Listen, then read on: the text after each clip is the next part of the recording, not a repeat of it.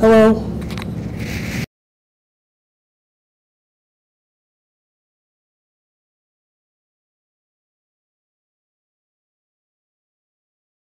I firmly believe that they are living entities in and of themselves that survive in a dimension we just cannot see or feel.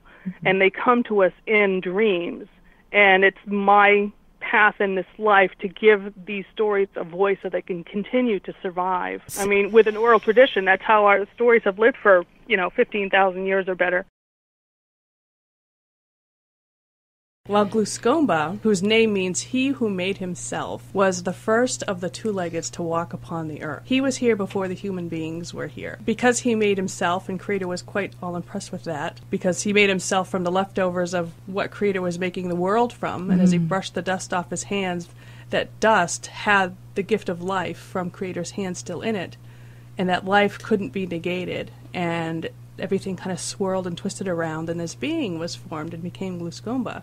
So as Creator went off to do other Creator things, he left Gluscomba here on this earth to oversee the planet, to finish and refine Creator's work, to create more plants and animals as needed, and to teach the people how to live well upon the land and make sure that everyone, furred, feathered, finned, and two-legged, cooperated with one another so that everyone could live well together. Right. And he's sort of the hero of the Abenaki people. He teaches them lessons. He plays tricks on them to teach them lessons sometimes. And over the generations, as he's taught everyone everything they can pretty much learn, he decided he was going to retire. And he took his grandmother, who's such a good cook, his Nugami, and disappeared from the land where he's in retirement. You'll hear some people refer to him as Gluskop or Gluskabe. Gluskabe is actually a past tense version of the name Gluscomba, meaning he has been but is no longer. I prefer Gluscomba because it's the present tense, and he's still here. Yeah. He's still out there. Right. He's still a being in existence than something of the past. I don't like the idea of him being a historic relic. He's such a dynamic character in the Abenaki history and pantheon of stories that I think it's important to keep him alive. All right, Carolyn, you can start whenever you want. Okay. Hello. I am Carolyn Black Hunt. I have a stroke 3.5 years ago. Need some help. Hello, I'm Carolyn's husband, Rick Hunt, and Carolyn is a renowned storyteller, and we performed all over New England, New York, New Jersey, for about a little over 10 years. 3 years ago, Carolyn had a stroke, and because of it, she now experiences what's called aphasia, which is, it affects the speech part of the brain. So Carolyn is intellectually all there, but because of the aphasia, it's difficult sometimes for her to express herself verbally. She's come a long way, and I am honored to be here today to support her in this documentary about her life and her career as a storyteller.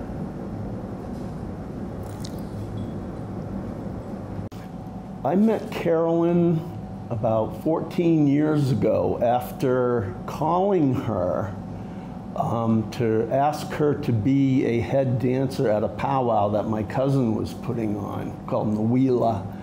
And so I called Carolyn. I'd known of her in the Native community for many years, but we never really sat and talked or really met.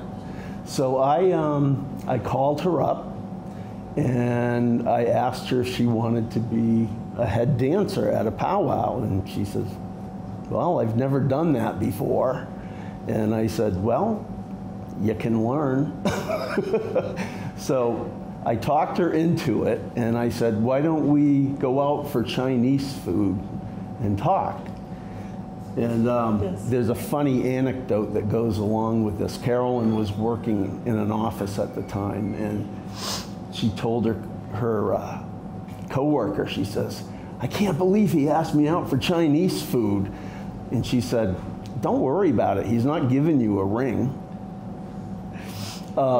So we got together, we went out for Chinese food and chatted, and we've been together ever since. Yes. And Carolyn did learn how to be a head lady dancer. Then we were asked to go to the Rocks Estate in Bethlehem, New Hampshire. They were having a seasonal event, and they wanted some Native American components to it. So we were asked if Carolyn could tell some stories, and we said sure. So we went up there, and our first gig as Laughing Couple was at the Rocks Estate. I put mural paper up on the side of a barn that had ridges all over it, so it was very bumpy to draw on, but people enjoyed it. The next thing, we started getting invitations to go to schools to perform. And our first performance at a school was in Madbury, New Hampshire. We went down there and we had a blast, and it was just terrific. So suddenly people started approaching us to perform at their powwows, conferences, cultural events, colleges, elementary schools, the Universalist Church, and eventually Carolyn ended up doing, I think, 9 performances with the Vermont Symphony Orchestra, singing in Abenaki to folks all over Vermont. And then we had the honor of performing with the Vermont Symphony Orchestra at the Flynn Theater. They had my drawing wall on like a platform, and Carolyn was on one side of the stage in Regalia and was singing in Abenaki to a crowd of 2,500 people plus. I was standing on the platform drawing, and I looked down and I could see violinists and a harpist and cellos and horn section, and I thought to myself, I've become the Moody Blues. So since then, we have been performing all over the place. We've had some really interesting experiences. Our last performance was at the Flynn Theater. Oh. Hello. This is my old pal, Lenny Novak. Lone Wolf. He is an incredible artist.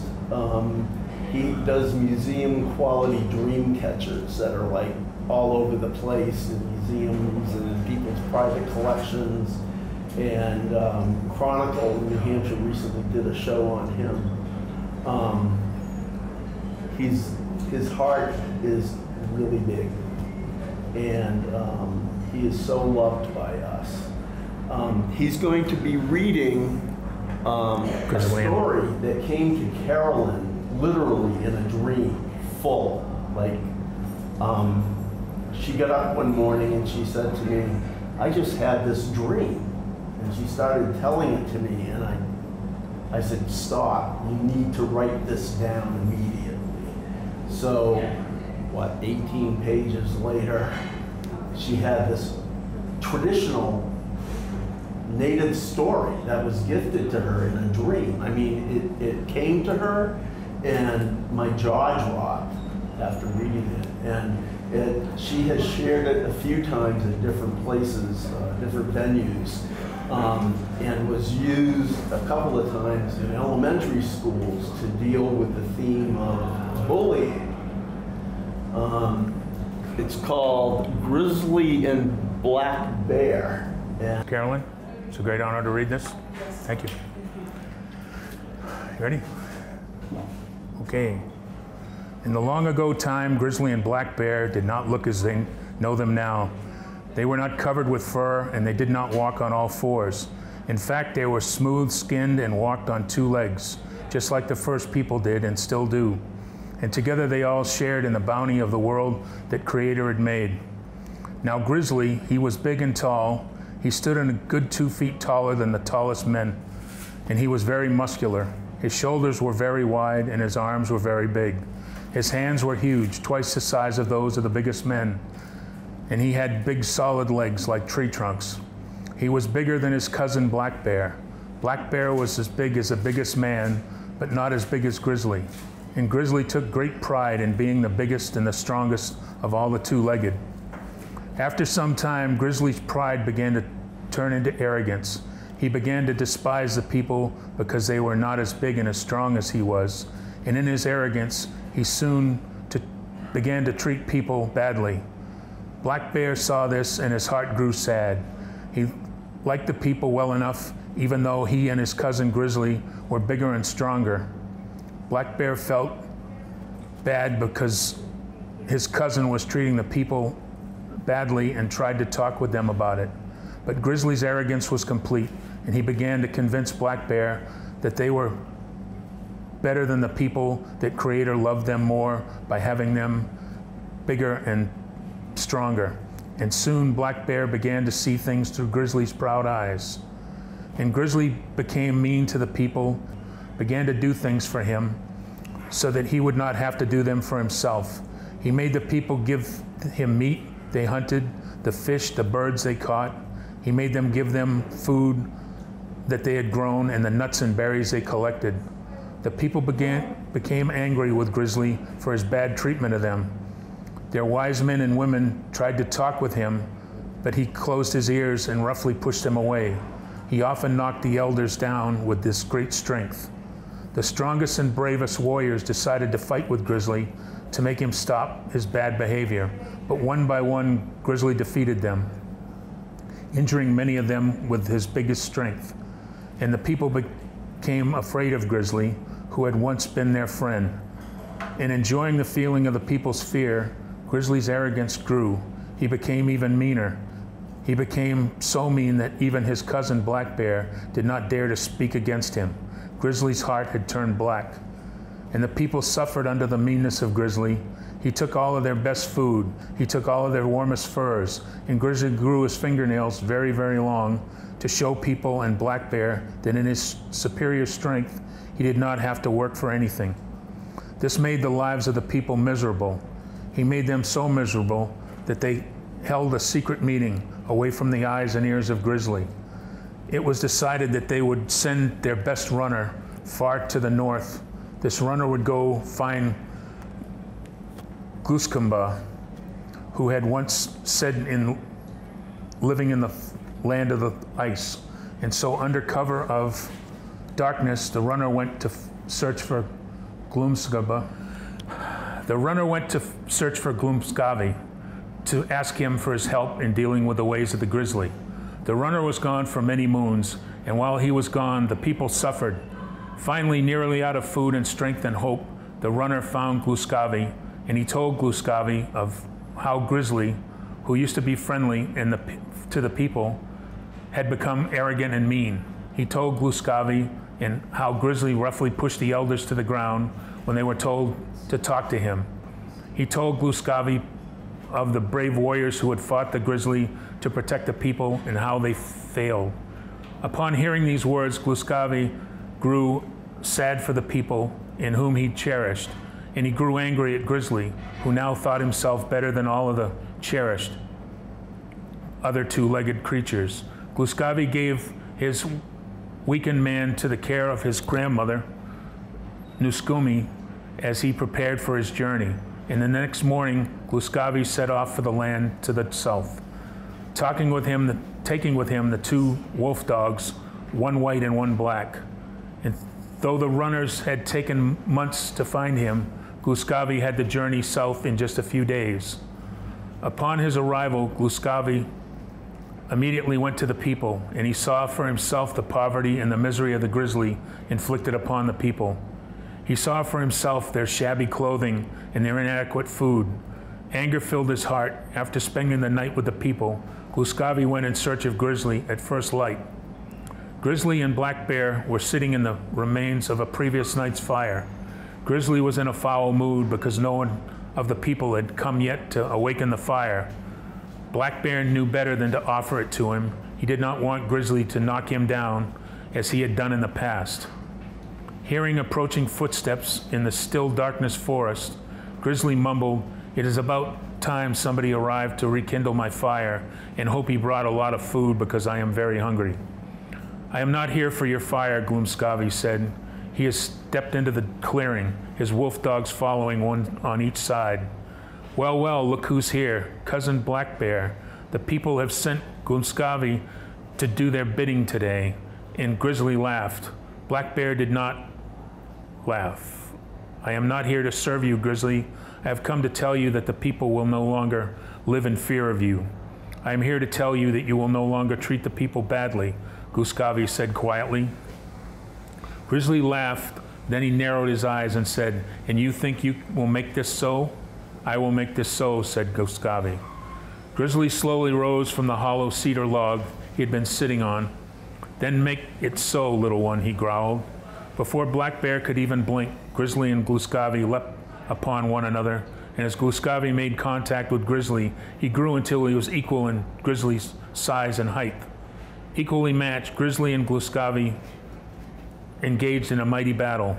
Black Bear was too stunned and horrified to move. As Grizzly and Gluskavi fought, they trampled through the fire pit. Black soot and white ash were kicked all over Black Bear. As they fought, Gluskavi threw Grizzly from him. Grizzly came down hard upon the cedar log, breaking it. Inside the log was a huge beehive and also broke open. Grizzly and Black Bear became covered in sticky honey and cedar splinters. Gluskavi again leapt onto Grizzly, knocking him and Black Bear to the ground. As they rolled onto the ground, the dry leaves stuck to Grizzly's body. Black Bear was also covered with these leaves. The battle grew more vicious. They crashed around in the clearing through the trees together. Grizzly was making loud grunting noises through all of it. Black Bear could hear Gluskavi's quiet voice. He was talking to Grizzly as they fought. These were the words he spoke. "You are not worthy of the people. You are not worthy of the gifts Creator gave you in making you two-legged. Because you act like a beast you will be." As Gluskavi spoke these words, Grizzly began to change. Fur, the color of the leaves, the honey and the cedar splinters that stuck to him began to grow on his body. His arms and legs began to change. Feeling what was happening to him, Grizzly's heart grew angrier still. Who was Gluskavi to change what he was? He grew so angry that he drove his forehead into Gluskavi's chest, knocking him backwards. So hard did he do this that Grizzly's forehead was pressed flat. "You have no right to punish me," he bellowed at Gluskavi. "The rules, people, because Creator made me strong enough to do so. But it is not too late." The words Gluskavi had spoken went already taken effect. Grizzly looked down at his huge hands as dark brown fur grew over them. He watched as his long fingernails turned into claws. He felt his great size push him down on all fours. When he tried to speak again, all that came out of his mouth was a mighty roar. "Creator made you big and strong so that you would help the people, be their protector, but you have chosen another way. You chose to live badly. Now you must pay the price of that choice." Gluskavi, not even breathing heavy, spoke with these words quietly. The great brown furred beast that was Grizzly growled again and charged at Gluskavi, but the two wolf dogs, who had been quietly watching the fight, leapt from him. With one on each side, the wolf dogs lunged and snapped at Grizzly, keeping him off balance. Grizzly's heart had now known such anger, and now it began a few twinges of fear.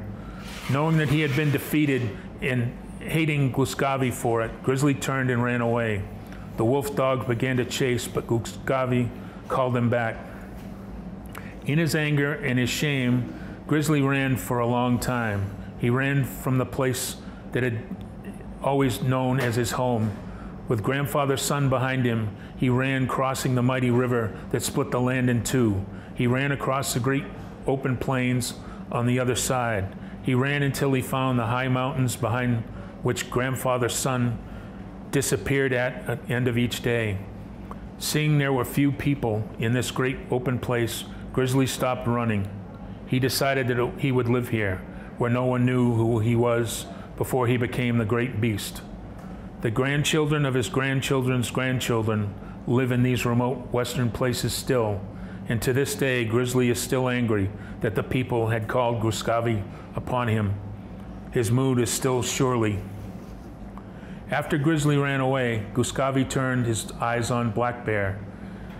He still lay on the ground where he had fallen. Covered in honey and leaves, cedar splinters, soot and ash, he dared not speak. Gustavi met Black Bear's fearful eyes. He knew that Black Bear was not responsible for the aggression of Grizzly's heart, but he was responsible for his own actions. He was responsible for going along with Grizzly's self-important ideas, and he was responsible for the way Grizzly began to treat the people because he did nothing to stop it. Gustavi and Black Bear both knew these things. Gustavi and Black Bear both knew these things. They both knew that he, Black Bear, must also pay the price for his own behavior. Gustavi raised his hands in the air, palm facing toward Black Bear, and he spoke in a soft, sad voice. These are the words he spoke. You did not honor your friendship with the people. You did not honor the gifts the Creator gave you. Because you acted as beast, a beast you must be. Black Bear felt great sadness in his heart, but he knew that he must meet his punishment with honor. He felt his fur grow on his skin. He felt his body changing. Soon the transformation was complete. No longer having the gift of words, Black Bear spoke to Gustavi with his eyes. His eyes said, I will make up for the part in this to the people. I give you my word. Gustavi read Black Bear's eyes and nodded. As Black Bear turned to go, the excited wolf dogs leapt forward for another chase.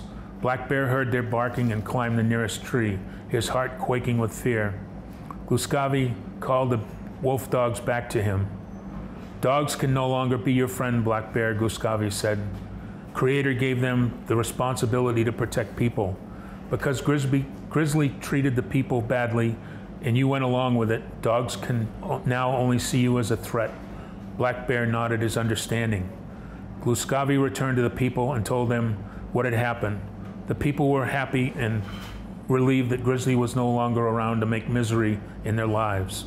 They were also saddened that they had lost their friend Black Bear. Some of the people were so sad about losing this special friend that they formed a family clan, the Bear Clan. Even though Black Bear did not stand in the way of Grizzly's actions, they wanted to honor their old friend. And it was the members of this clan, the Bear Clan, who sought out Black Bear in the forest.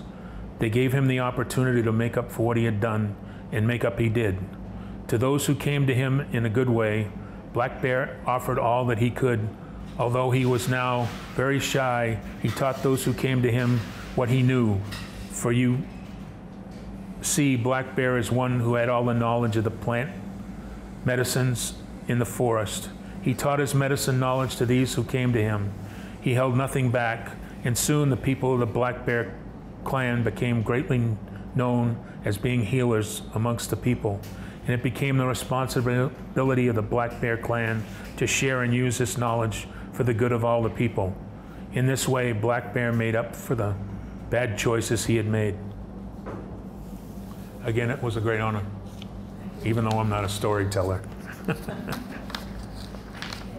Well, I'm Carolyn's aunt, and of course I knew her since she was little. Yes. And we've been friends and family, of course, forever.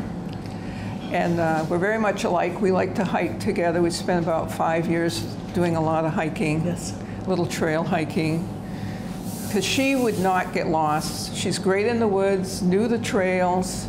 I, not so much. And tell us a little bit about the family going to powwows and your experience in making your own regalia.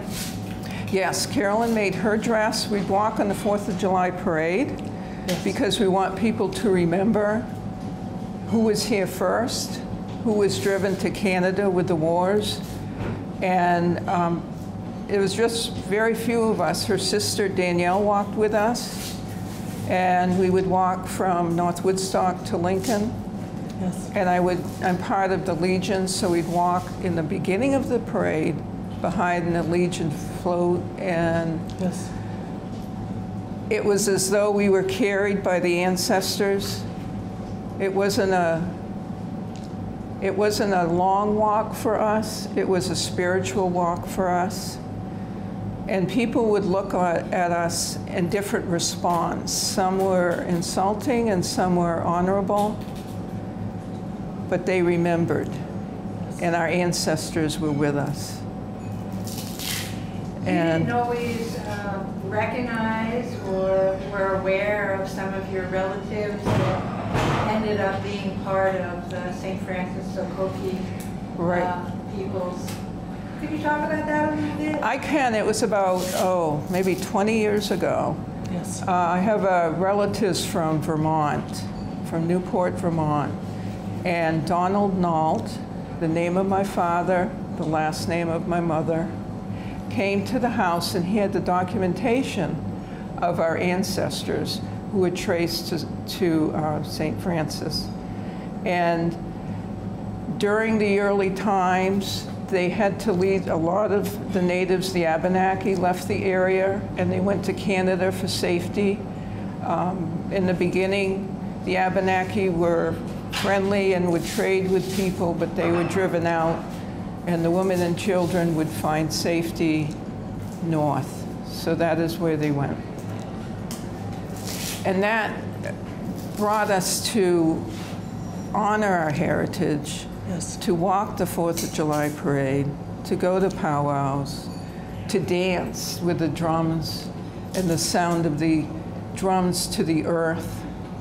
And it's beautiful and fun. Oh, Yes. we had a lot of fun doing that. Then Rick was a firekeeper at a powwow. Yes. And Carolyn told me, oh, he's got the dimples, he's so cute. We've got to go to this powwow. And so we got all our gear and we traveled and traveled. I said, you sure we're not lost? No, I know right where we are. So we went down, and we would be at the powwow where Rick was, but I don't think you talked to him then. I think we asked a couple of vendors where he was, but Yes. at that point. So we were sort of following Rick. And eventually they connected, I think, over in North Haro powwow, because he was the firekeeper, and that's when Rick asked Carolyn to dance, not realizing that we had been following him dancing. So that worked out pretty well.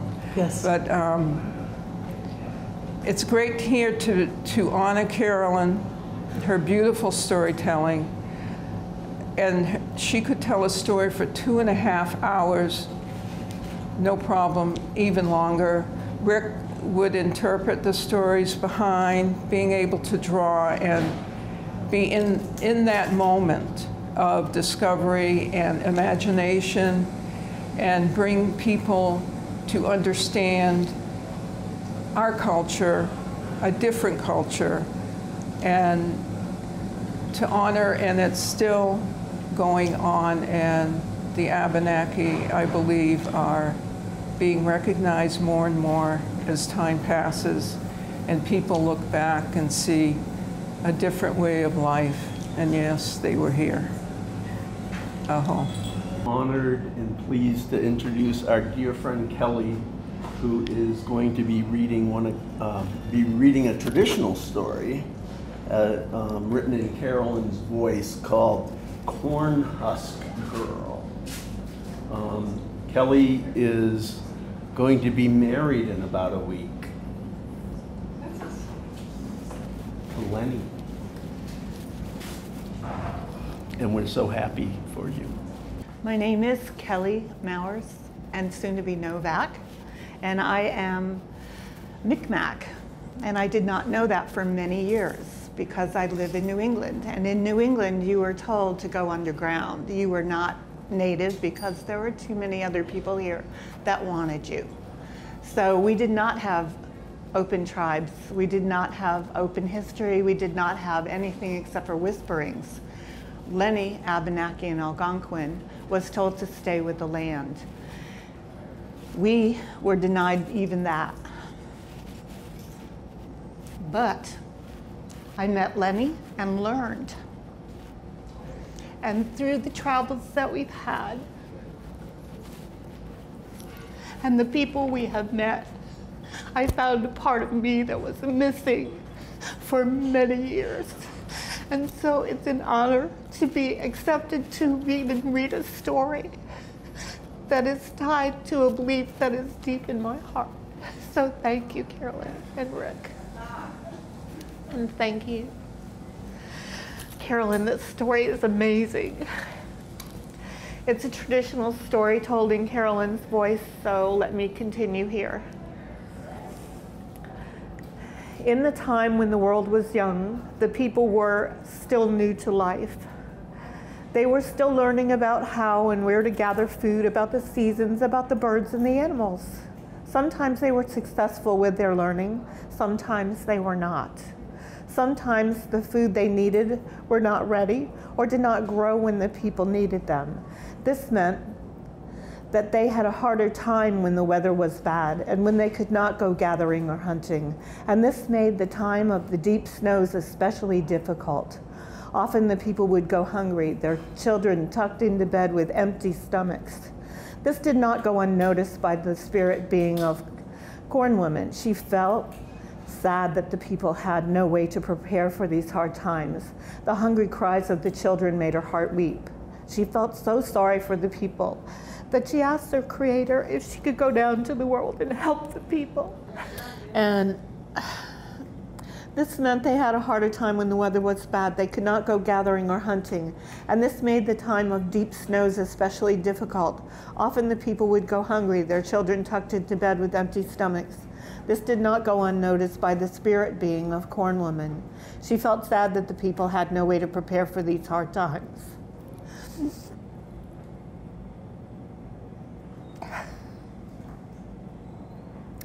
The hungry cries of the children made her heart weep.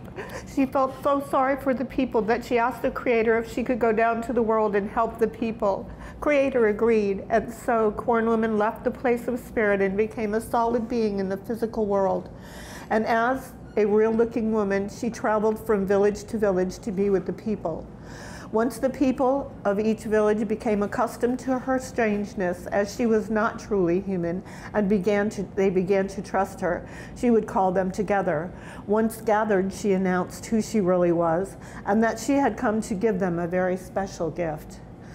From the bag she carried with her on her side, she produced an ear of corn, and she explained to them what it was. She showed them how to enrich the soil with fertilizers to feed the kernels of corn plants. She showed them how to plant the corn in mounds, along with squash and beans to help the corn stalks grow tall and strong. She showed them how to know when the ears were ready for harvest, and she showed the ways that it could be cooked. She taught them the importance of drying some of the corn each year to last them through the winter months. She also explained that some of this should be saved as seed corn so that they could grow more each year. And so she traveled from village to village to share her gift and the knowledge to go with it. When the people had learned that all that she could teach them about the gift of corn, it was time for her to leave them and return back to the place of spirit. But the people loved Corn Woman dearly and did not want her to leave them. However, Corn Woman could not stay. Instead, she would create a new being to live amongst the people to keep them company. And this new being would be a connection between the people and Corn Woman. And so, using the discarded husks of the corn the people had eaten, Corn Woman made a new being. When Corn Woman finished shaping the body, she asked the Creator to breathe the breath of life into her creation. And so this new being came to life, and the name given to her was Corn Husk Girl. Together, Corn Woman and the Creator instructed Cornhusk Girl how to behave while living with the people. She was to travel amongst the different villages and help the people as they needed. She was instructed to give assistance to the old ones when she saw any need, and to listen to their memories, for there lay the history of the people. She was instructed to spend her time with the children, to help each of them, to help teach each of them how to live their lives. Excuse me. Okay, she was instructed to spend her time with the children to help teach them how to live their lives with honor and to be useful members of the village, for there lay the future of the people. She was also to treat everyone equally, regardless of how they looked or how old or young they were, for any way that they may be different from others, for there lay the present time of the people. When Cornhusk Girl asked if she could accept the responsibilities as part of her gift of life, she readily agreed. Then Corn Woman introduced her to the peoples of the villages before she left herself and withdrew from the physical world. Cornhusk Girl did as she was instructed and traveled across the land and visited each village in turn. The people were happy to have Cornhusk Girl amongst them. She was especially loved amongst the children, who would soon follow her all over the villages. Soon she was showing the children how to make small dolls from husks of corn, and the children always tried to draw her face upon their dolls as they thought of her as beautiful. They often told her so. Because they loved her, Cornhusk Girl was always being told of her beauty by the peoples of the different villages. The older girls even showed her how to see her reflection in puddles, pools, and other bodies of water, even in the birch bark pails they used, and Cornhusk Girl began to enjoy seeing her own face this way. Soon she began to spend more and more time looking into her own reflection and admiring the beauty of her own face.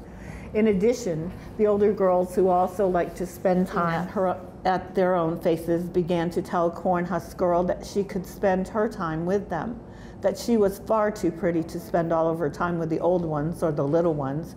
She should join them, admiring themselves, and in teasing boys who looked she should join them, admiring themselves and teasing the boys who liked to look at them. And this is what she began to do. At first, she felt guilty for walking past the old ones who were struggling with their daily chores.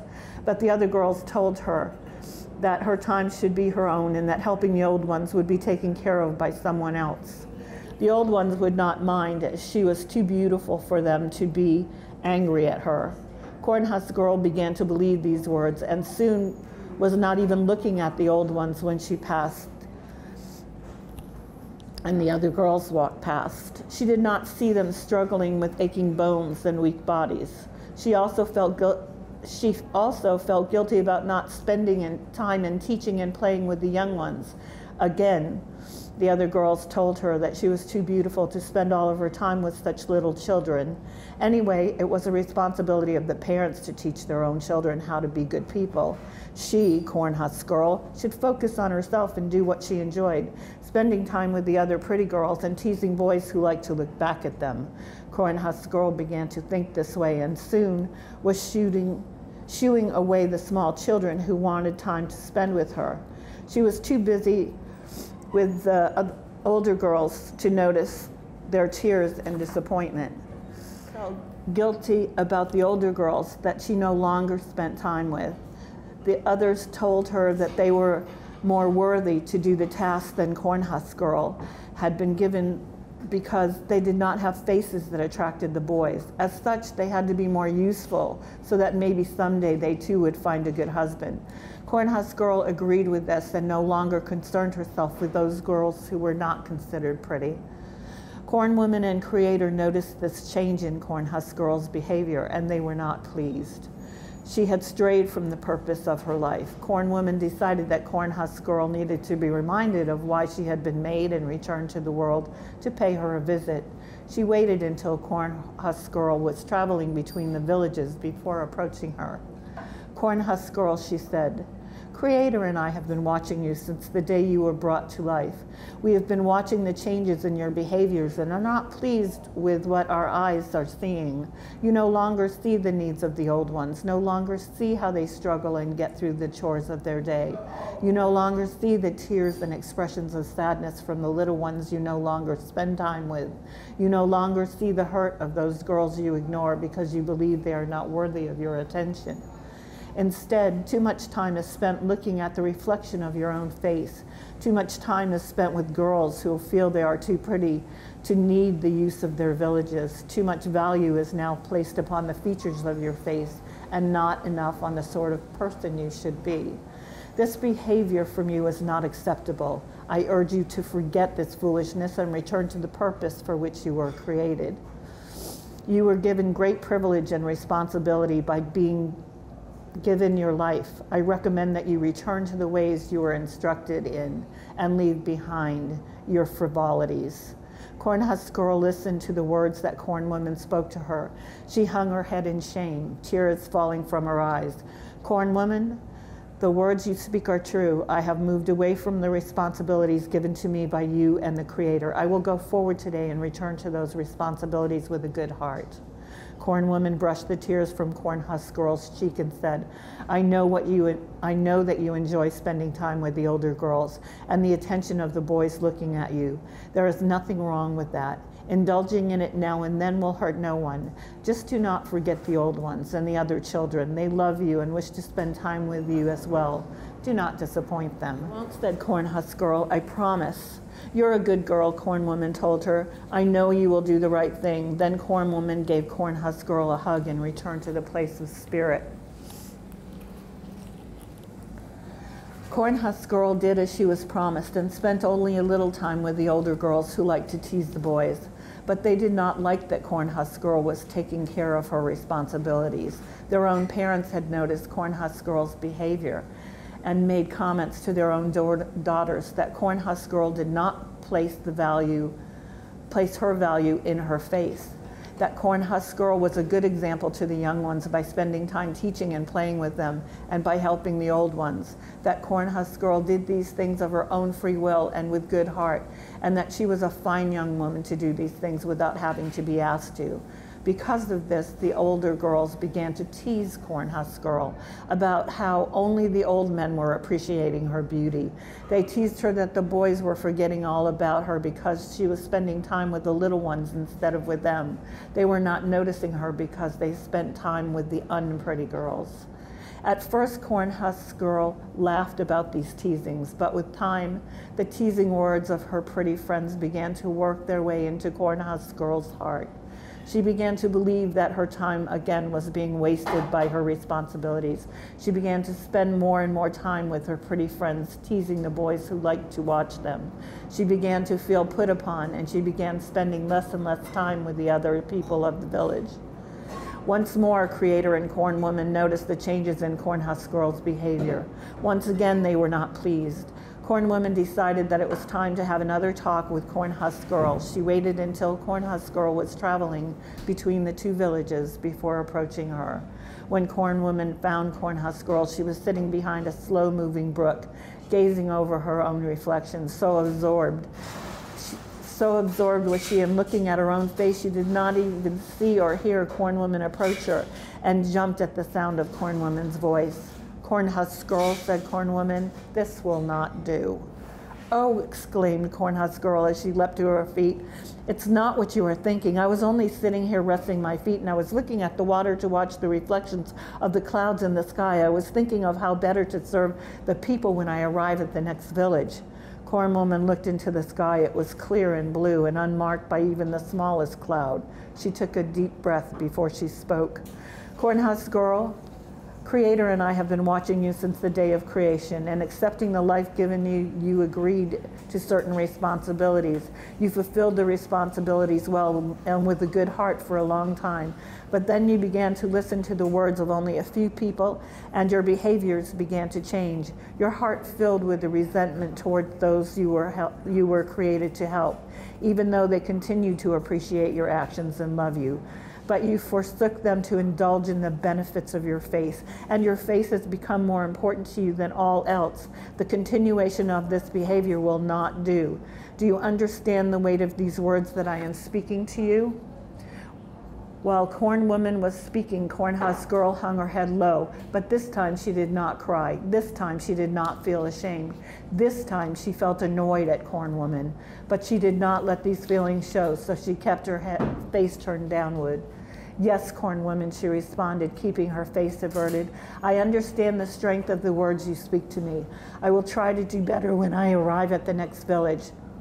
I do not believe that you are understanding the weight of my words, Cornhusk Girl, but you must return to your responsibilities. They are far more important than that of having boys stealing glances at you. They are more important than the reflection of your face in still water. Your beauty cannot be of more importance to you than your actions. Every action you take or do not take has repercussions. I do not believe that you are giving these repercussions any thought. It would be in your best interest to pay attention to them, for only you can change them. And failure to make these changes will have its own repercussions. Yes, Corn Woman, I do understand your word. Cornhusk Girl looked up. Meeting Corn Woman's gaze, I will do what needs to be done. You have my word. I hope so, Cornhusk Girl, I hope so. Corn Woman stood looking at Cornhusk Girl for a long moment, searching in her eyes. Cornhusk Girl did not look away. Nodding her head, Corn Woman stepped away and vanished back into the place of spirit. Again, Cornhusk Girl returned to her responsibilities, but this time her heart was not into it. She grew impatient with the slowness of the old ones. She quickly tired of the memories they wished to share with her. She grew weary of the constant chatter and the endless energy of the little ones and how they tried to follow her everywhere she went. She grew short-tempered with less pretty girls as they shared their feelings about other girls and the boys whose attention they could not capture. As she could think of, all she could think about was how unfair her obligations were, how she could never be never live the sort of life that she wished for herself. She began to feel sorry for herself. After a while, those feelings began to turn into resentment. And so, Cornhusk Girl began to create excuses for not doing her responsibilities. At first, it was only once in a while. She would slip away to a quiet place and look into her reflection, thinking of the boys who used to follow her around hoping to catch her eye. After some time, her excuses became more and more frequent. She began to spend more and more time with the other pretty girls, teasing the boys, and she thought to herself, so what if she had agreed to her responsibilities upon her creation? She did not understand what she would have to give up for it all. It was unfair. She deserved to live her life as she chose, just like everyone else. Why couldn't she make her own decisions for how she spent her time? Everyone else could, why couldn't she? The thoughts began to fill her head, but again her behaviors did not go unnoticed. Corn Woman and the Creator had been paying close attention to the choices that Cornhusk Girl was making. They discussed at length what was to be done. Cornhusk Girl did as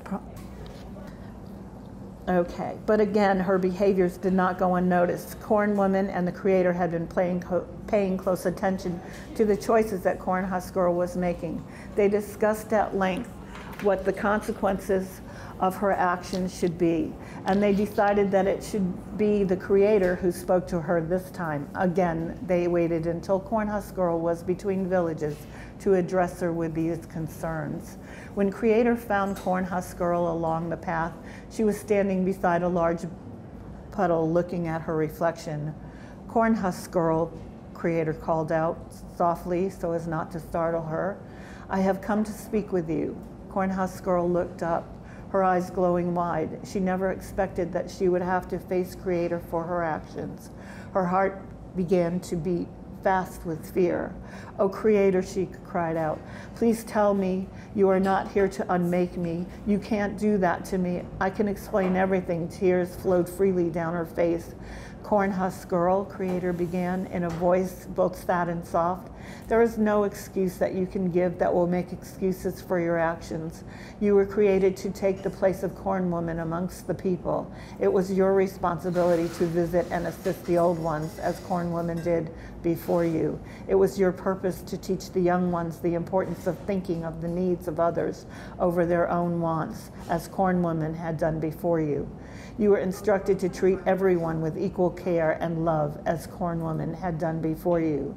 2 times before now, corn woman has come to you to bring you back to your purpose. 2 times you have chosen to place your own wants over the needs of others.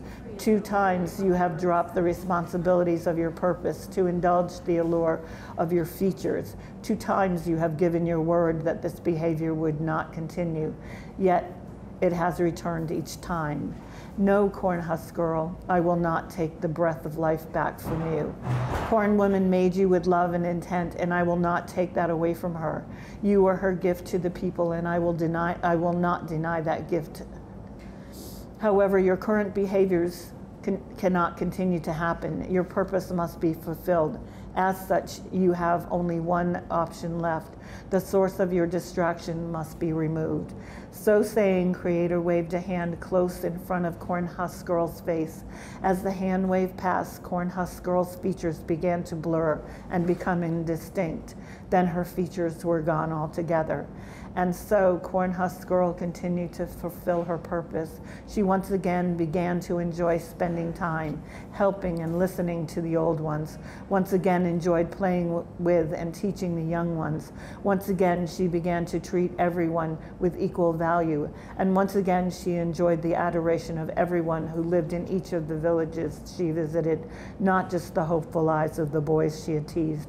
In a short time, Corn Husk Girl forgot all about the loss of her beautiful face and instead lived her life with true beauty. And from that day forward, through all the generations, the corn husk dolls that Corn Husk Girl taught the children to make, that are still being made today, have remained faceless, so they continue to look like the beloved Corn Husk Girl.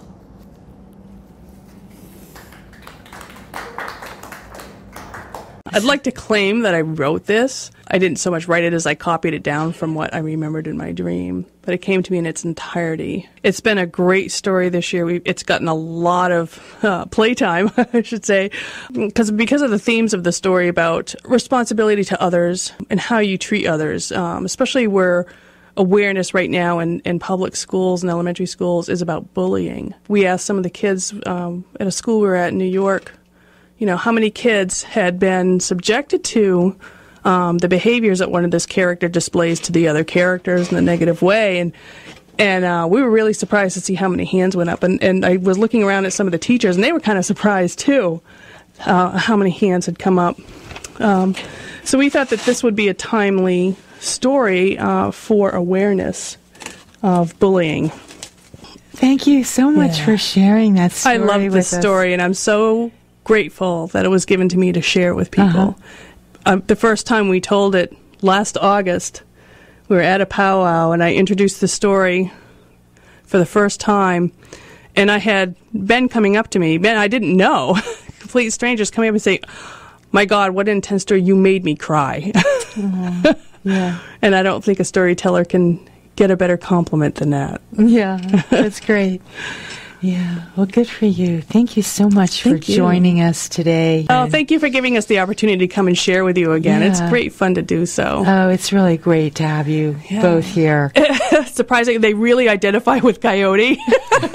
Right. And we're, it's like, well, what do you think about Coyote's behavior? Well, yeah, he shouldn't have done this, but this is why he did it. They always have an excuse for Coyote. Isn't that funny? But they do learn, when you ask them, what do you think about what Coyote did? Oh, well, he was absolutely wrong. So why do you think he was wrong? Well, he was wrong because of this. But this is why he did it. And it's like, well, do you think that made it okay? Well, no, but you shouldn't punish Coyote because he's just a dog anyway. So they always come to his defense. But they understand the story, and it touches them in the heart. Yeah. Which is what the stories are supposed to do, because that's how they get remembered. Right. And then, and as I tell the kids, as the stories touch you and they stay with you, and someday, you're going to tell this story to another child, or to your own child, or to a grandchild, or even to your parents or grandparents. That makes you a storyteller, too. Right. And that's how the stories have survived. Our people have been here, according to the archaeologists, we've been here for 12,000 years. According to us, we've been here forever. We were put here specifically by Creator. This is where we were supposed to be. This is why we're here. And we didn't have written language the way that the Europeans have written language. We didn't have an alphabet. And the way the stories were continued was from one person to another. They were the school. They were the education of the people. They taught the people how to be and how not to be and how to live well with one another. And examples like Coyote were, why you shouldn't misbehave and what happens because of it. And because the stories are passed on from one person to the next because it's touched them in the heart, the stories live. Yes. And the stories are just out there waiting to have a voice. And I've been blessed and honored to be chosen to be that voice, to be one of the voices. Yeah. So I try to honor that as well as I can, and I have a lot of fun with it. And we've always been well received everywhere we've gone because people want to hear stories. And it's funny because especially in the schools, I think sometimes the teachers get more engrossed in the stories than the kids do. I love which is them. wonderful. Yeah, it reminds me so much too of using music in that way of sharing stories and feelings and I know music is a healer and can change your moods and rise up your energy, and it's just wonderful. And you do this same thing with storytelling. Thank you. I really love it.